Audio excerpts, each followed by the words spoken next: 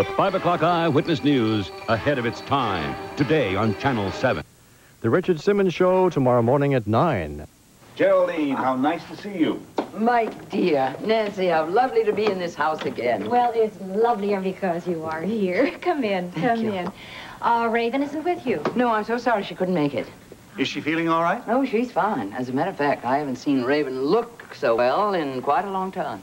Well, she did have that little holiday. If you can call it that.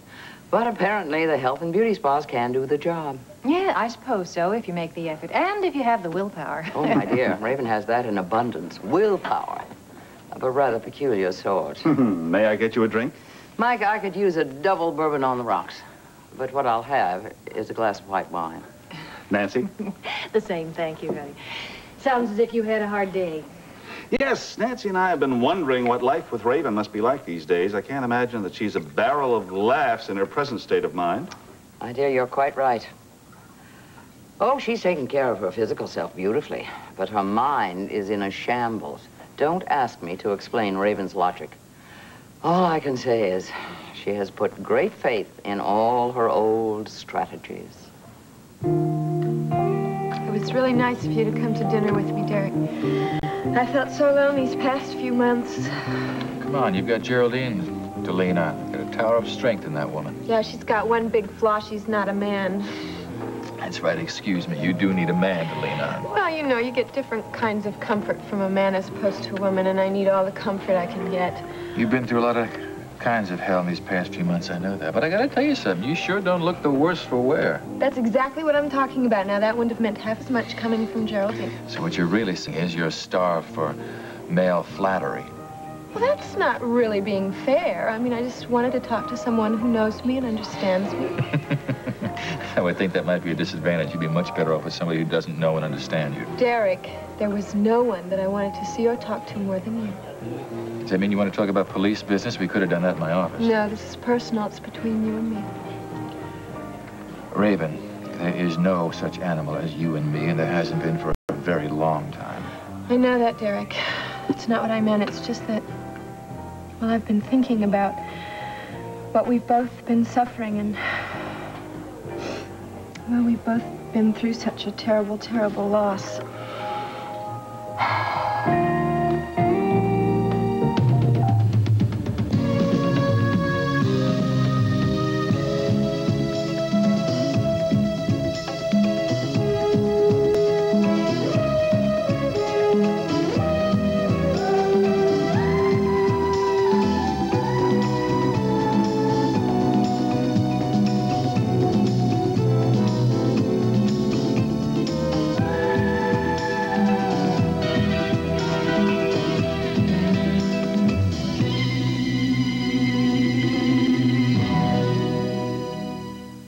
The Edge of Night is brought to you by Cascade, the dishwasher detergent that leaves dishes and glasses virtually spotless.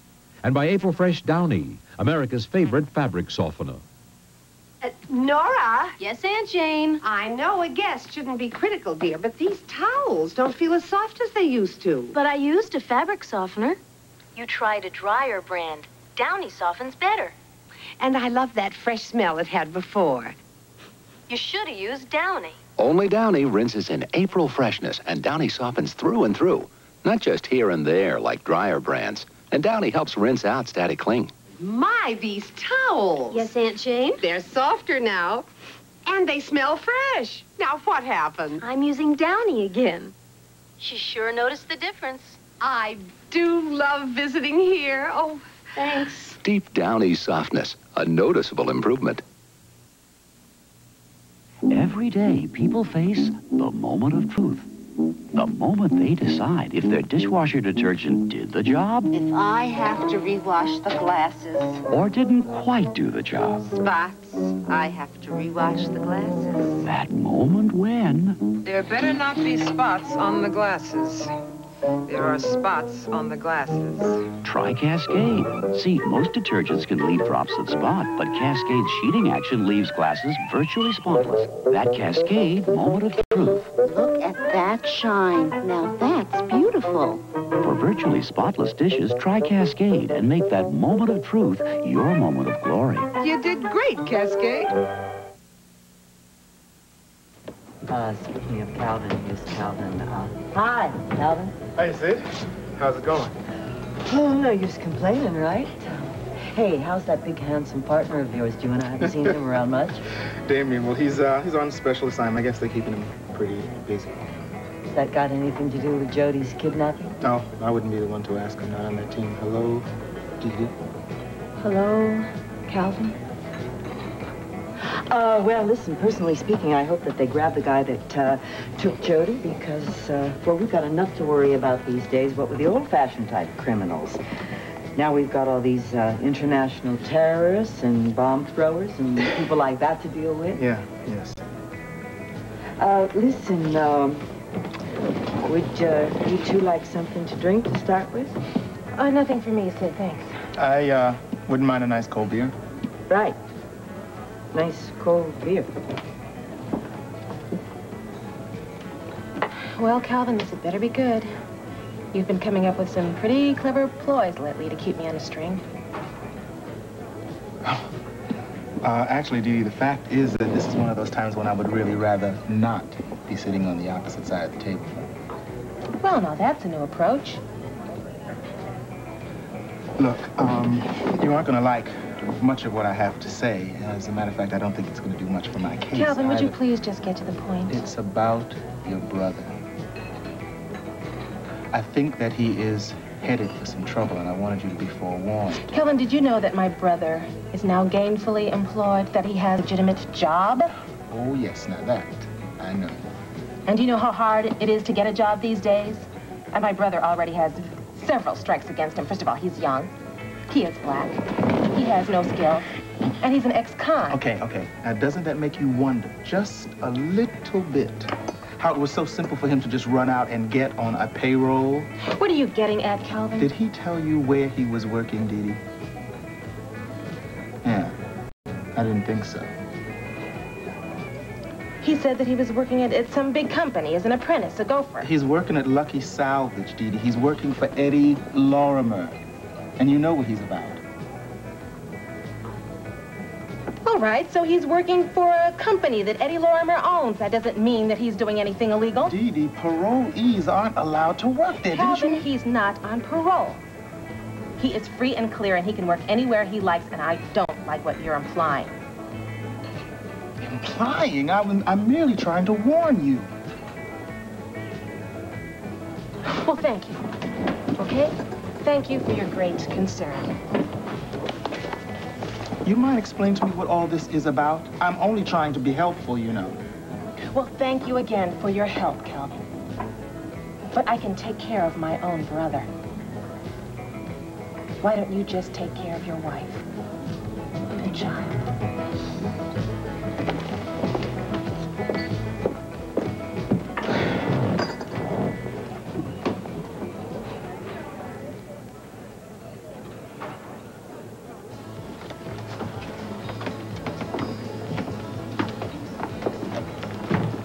Hello there.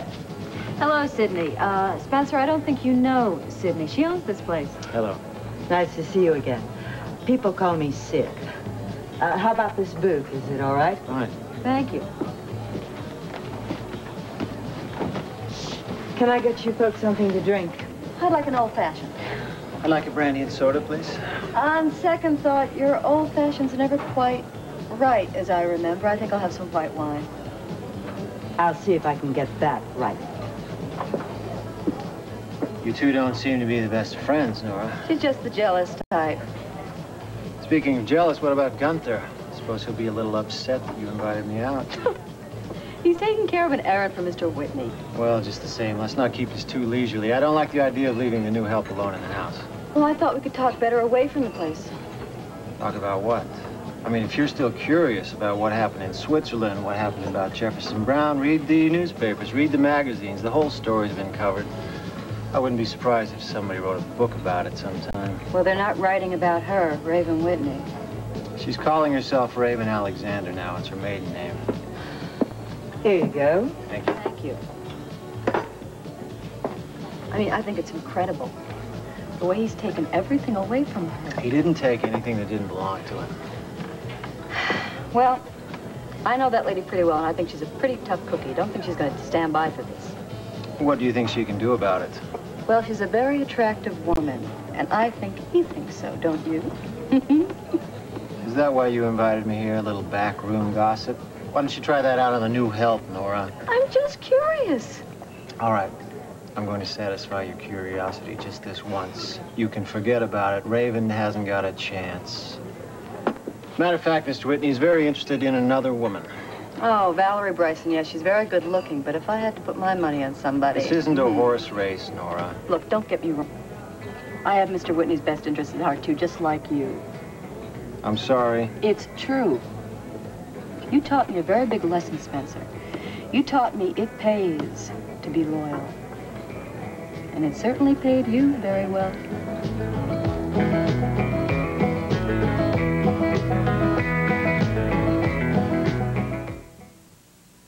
The Crazy Daisy Shave. When you shave with Daisy, you go a little crazy. All you wanna show are your legs. All you wanna show is your smooth, sleek skin. Your Crazy Daisy Shave. Now buy the Daisy Twin Pack or new Economy 4-Pack, and Gillette will send you half your money back. Daisy Twin Blade Shave so nice. Your legs feel like you've shaved them twice. So pick yourself a Daisy and go a little crazy. Show your Crazy Daisy Shave. Romance can take you many places, but only so far. Beautiful as it is, it has limits. But desire starts where romance leaves off and bursts into something beyond. Something Silhouette Books now captures in a startling new series about love. Silhouette Desire. Beyond romance, where the possibilities are limited only by your imagination. Silhouette Desire. Incredible. What is it? So many different things on this list, and some of them are ridiculously expensive. Why would it cost over $1,000 to fix an apron? Oh, that's not the kind of apron you wear. That's the front of the stage. We have some lumber we have to fix up. How in the world did you have time to prepare this list? I didn't. A friend of mine did. The late Hector Wilson. He did it a couple of months ago, and we thought we'd be moving in here to work. I see.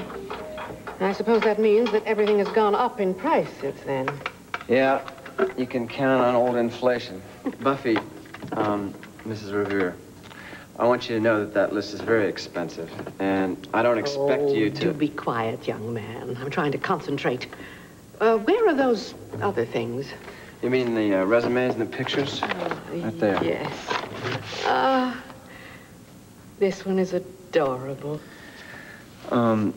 Mrs. Revere, we talked about how difficult it was to put an acting company together, if you recall. And I won't cast people you think are adorable. And if that's a condition for our working together, no thank you. Oh, don't be so impetuous. Actually, I think you have a far greater problem. What would that be? Well, it seems to me that putting together a whole new company will take you longer than making all these props and things. Yes, it's true. I've thought about that. It's kind of like putting a good athletic team together. Are you sure you have the time? Well, not really. Mr. Whitney gave us this theater for a year to try and make it a profitable organization, and it's going to take all of a year to do that. Well, why don't you start with a road company? You could produce the play and use whatever local people you need, and then when the theater is finished, you just move in. At least the theater would be operational sooner. Wow, it's not a bad idea. My dear boy, it's the only sensible thing to do. I'm sure you can book a traveling company with so many good-looking, virile young men. Don't you agree? I'm not sure that that's And if you do agree, I would be happy to advance you, say, $25,000 for improvements. That seems to be the bottom of the list.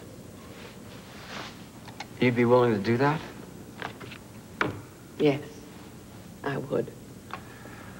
Well, what do you think? Mrs. Revere, you're an angel. I may, or I may not, be an angel. But you can call me Buffy. Buffy? You got yourself a deal. Bravo! Bravo! How did you get in here? What? I said, how did you get in here? Oh, I have a key. Yeah, I have keys to all the places that Mr. Whitney owns. That's okay with you, isn't it, Mr. Diedrichson? No, it's not, but I'll talk to your boss about it. Yeah, well, you see, I always look after Mr. Whitney's interests, so I thought I would come down and look after this one. I didn't realize you were rehearsing a love scene. Who is this large, fearsome gentleman, James? The name is Gunther Wagner, honey. Listen, I'm terribly sorry to have interrupted your necking audition. My dear sir, I would be offended if you weren't so big and attractive. Darling, I must be running along. I'll be in touch with you in a day or two about our business arrangement. Okay. Thank you, Beth. Yes. Bald is beautiful. Bye, darling. Hey, who is that anyway? It's Buffy Revere. She's the wealthy patron of our Whitney Theater Company. Is there anything else you'd like to know? Well, I'd like to know everything. Tell me, if you're going to be taking care of Mr. Whitney's interests, then what does Spencer Barney do? Oh, he looks after the numbers, and I look after the figures. Yes, I think I'm going to be coming down here quite often, Mr. Diedrichson. Now, just to help out, you understand.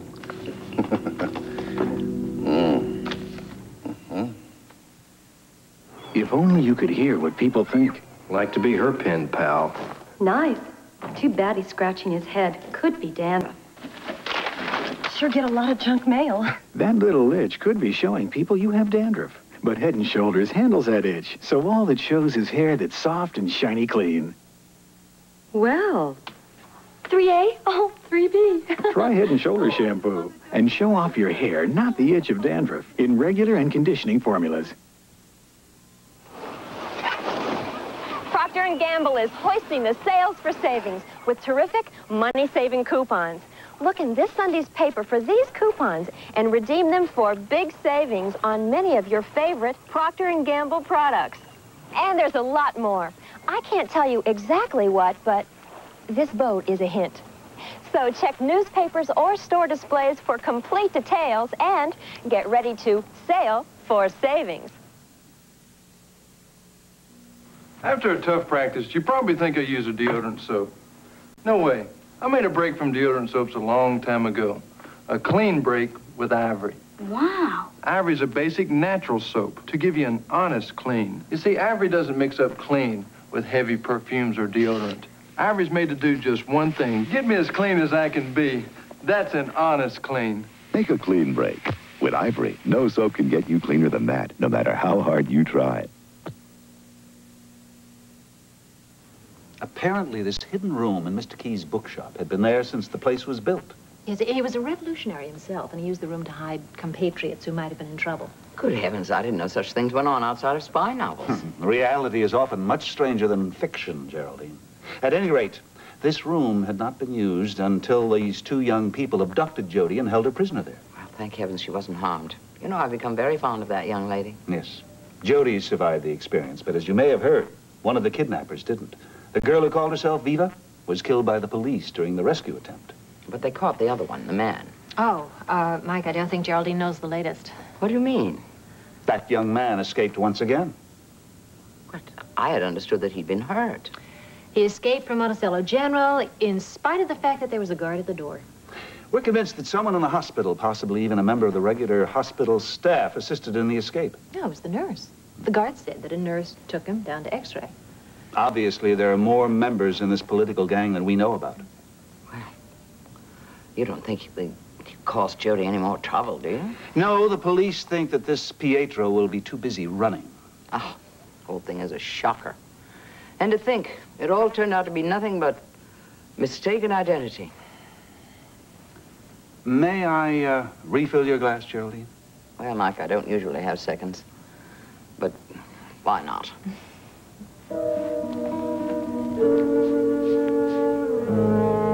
I never really knew Jinx Avery. I just met her when she came to a restaurant where I was dining with Lance Halliday or Johnny Gentry. Now, I know all about Johnny Gentry. Yeah, and then the second time I met her was at Johnny's penthouse. Well, actually, that was Buffy Revere's penthouse. But I thought it was his penthouse, and I thought she was his girlfriend, and she had a gun. Don't you see? They were all just play acting. I know that, but I thought she was going to kill him. She was a very good actress. Raven, Jinx meant you absolutely no harm. She was doing a favor for some friends. There was nothing for her to gain. And I'll tell you something else. She knew even then that she would never star in their production. Oh, Derek. See, that's why I wanted to talk with you, because I wanted to tell you that I forgive her. I bear her no ill will. Thank you. That means something for me to hear you say that. You know, when I saw her tombstone, I was so surprised because it said Jinx Avery Mallory, and I didn't even know you were married. Well, we weren't married for very long, but we had some very nice days. It's so sad. Oh, hey, come on now. No, I know how you feel because I know what it's like to lose somebody that you love. And I know you don't like me very much, and I don't blame you for that, but I just thought that maybe we could kind of comfort each other, you know.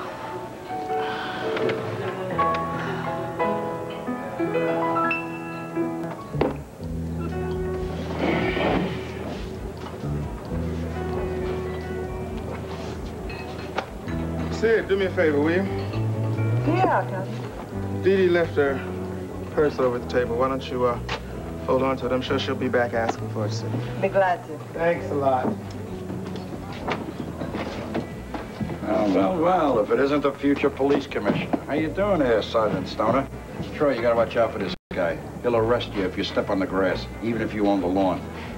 Get a table, Troy. I want to say hello to somebody. Take care. See you, Sergeant. So, how's the best-looking saloon keeper in Monticello doing? Oh, I'm doing fine. Nice to see you back here again. We must be doing something right. Hey, I only come back to see you. Tell you what, why don't you give me a quickie drink here at the bar? This way I can hang out a while. You name it, you got it. What's your pleasure? I'll tell you what, why don't you make me one of those fancy drinks, you know, something like a brandy Alex. You know, use to shake it. This way, I can keep an eye on you. You get what I mean? How about a malted? You're cute. You're really cute, you know that? By the way, you just missed your sister, you know, she just left. No kidding. You know, I had heard that you were working for Eddie Lorimer, but I wasn't aware that you were drinking buddies. My boss and I are here to have a drink and talk business, that's all. Oh, see. Wow. That was quick. I mean, you've only had this job, what, a couple of days now? I guess he recognized executive talent when he saw it. A regular Horatio Alger, huh? Who? Excuse me. Tell me something, Troy. Exactly what do you do for this company? You see, man, I'm in security. Security? I see. Yeah, that's probably very important to a guy like Eddie. You know, I happen to know that most all of his security men carry a piece. Now, you wouldn't be carrying any heavy metal, would you, Troy? Me? I mean, of course not. Oh, of course not. Hey, you got a license for the same thing? What's going on here? What do you think you're doing here? I was just asking the gentleman a question, Eddie, about a license. Don't worry about it, Troy. I'll be out before the ink is dry.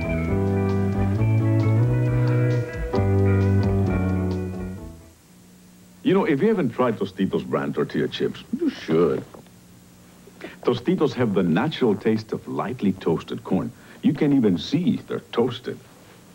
And they're so thin and crispy. Tostitos are hard to resist. Amy, it's empty. But we like them. Who's we? Oh, that's we. Try Tostitos. They're lightly toasted for a natural corn taste from Frito-Lay. When summer brings itchy inflammation, like poison ivy, insect bites, and allergic rashes, scratching can lead to infection. So you need Caldecort hydrocortisone spray to stop your itch without touching your rash. Caldecort hydrocortisone spray to stop your itch without touching your rash. Without a prescription, nothing is more effective to help keep you from scratching your itch to infection than Caldecort. Caldecort with hydrocortisone.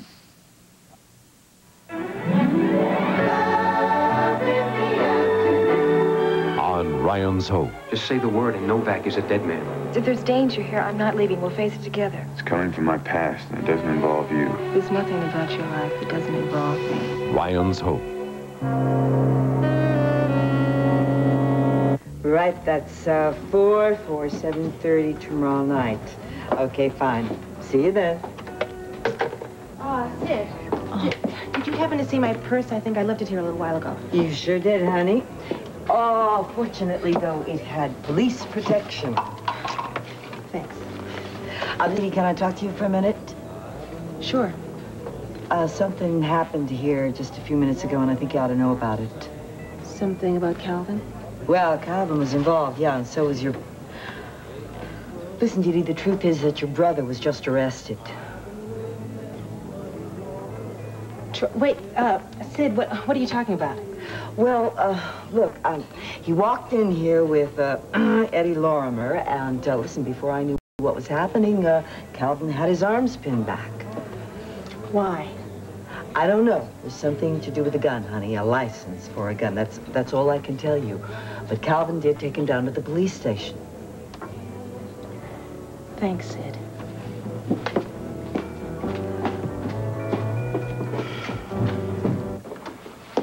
Got one for you, Andy. Name's Troy Bannister. How do you spell that? Bannister, you know, like in the staircase? Oh, boy, I bet you made that up all by yourself, huh? The charge is carrying concealed weapon without a license. Yeah. Will you give me a minute, huh? Oh, by the way, Galvin, did you get that phone message? What message? Well, I was told you should call home. Call home, says who? No, never mind.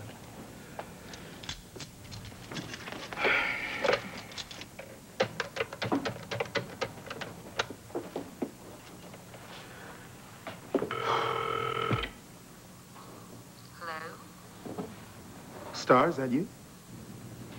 Yes, Calvin, it's your wife. And I'm home.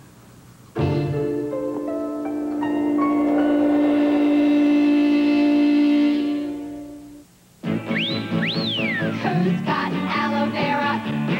Nair's got aloe vera. If you dare go there, a Nair with aloe vera. Nair leaves legs smoother, longer than shaving. Cotton rubbed on both legs proves it. The Nair leg is smoother. If you dare go there, a Nair with aloe vera. New Nair with aloe vera and new fragrance Nair with baby oil. Nair. For smoother legs. Dad still comes in to help every day, no matter what. But when I saw he was having problems with his eyes, we went right to the Pearl Vision Center. I knew the doctor would check his eyes right. And you know, that made me feel better. After years of looking to those eyes for strength, I sure couldn't trust him to just anyone. Nobody cares for eyes more than Pearl. Tonight, an evening with a belly dancer shakes things up for Mork and Mindy. And on Bosom Buddies, will Sonny and Henry get the picture when Kip and Amy get tattooed?